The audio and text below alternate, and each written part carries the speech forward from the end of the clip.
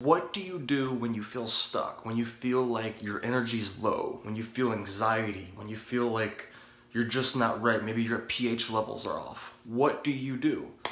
First thing I suggest is get moving, get working out, go move your body. Your body stores so much energy from all the people around you, from everything that you're doing.